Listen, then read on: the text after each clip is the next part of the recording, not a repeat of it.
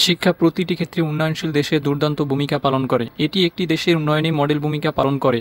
যদি কোনো দেশের মানুষ শিক্ষিত হয় তবে তারা সহজেই দেশের উন্নয়নে সহায়তা করতে পারে। আমরা চাই আমাদের দেশে প্রতিটি মানুষ শিক্ষিত হোক, তাই এটি আমাদের ক্ষুদ্র প্রচেষ্টা। আমাদের বিষয়সমূহ: বাংলা, ইংরেজি, গণিত, জীববিজ্ঞান, পদার্থবিজ্ঞান, রসায়ন, ভূগোল, ইতিহাস, আইসিটি, প্রথম শ্রেণী থেকে স্নাতকোত্তর পর্যন্ত সকল বিষয়, বিসিএস, ব্যাংক সহ যে কোনো চাকরি, বিশ্ববিদ্যালয় ভর্তি, ইঞ্জিনিয়ারিং, মেডিকেল, আইএলটিএস। আমাদের সাথে থাকার জন্য ধন্যবাদ। শুভকামনায় পাঠশালা.com গ্রুপ।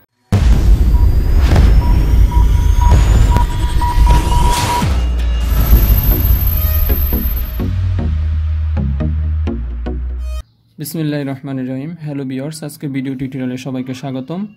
আজকের আমরা এখানে দেখুন একটি অঙ্ক লিখে রেখেছি। আপনারা দেখছেন যে অঙ্কটি নবম দশম শ্রেণীর লগের অধ্যায় এই অঙ্কটি আছে, এবং এই অঙ্কটির অ্যান্সার অনেকে জানেন যে অ্যান্সার 3/2। এটা উদাহরণের ভিতরে আপনি পাবেন। অঙ্কটা সবাই পারেন।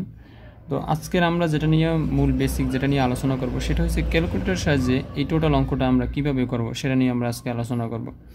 তো প্রথমে আমরা ক্যালকুলেটরে এই অঙ্কটি করার জন্য প্রথমে ক্যালকুলেটরটি অন করে নিব। ওকে, ক্যালকুলেটরটি অন করে নিলাম। এরপরে প্রথমে দেখুন এখানে লগ 10 আছে। এই 10গুলো কিন্তু আমার দরকার নেই, কারণ আমার ক্যালকুলেটর অলরেডি 10 বেজে আছে, এটা মনে রাখতে হবে।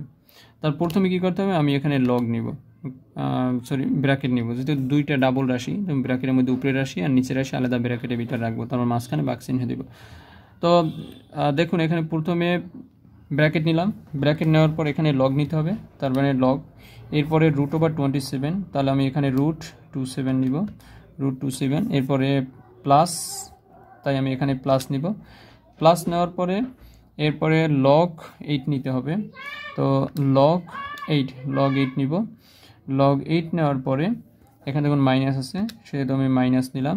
এরপরে লগ নিতে হবে, তারপর √1000 আছে, তাই আমি এখানে নিব √1 2 3 1000 নিলাম।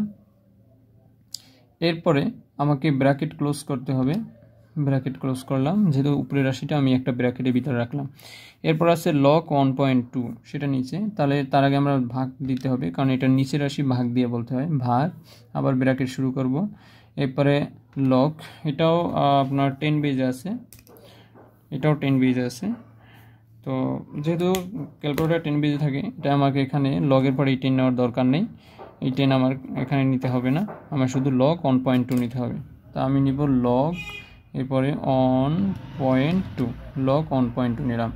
এবং যেহেতু আমার সম্পূর্ণ অঙ্ক উঠানো শেষ, এবং লাস্টে এখানে ব্র্যাকেট ক্লোজ করব, ব্র্যাকেট ক্লোজ করলাম।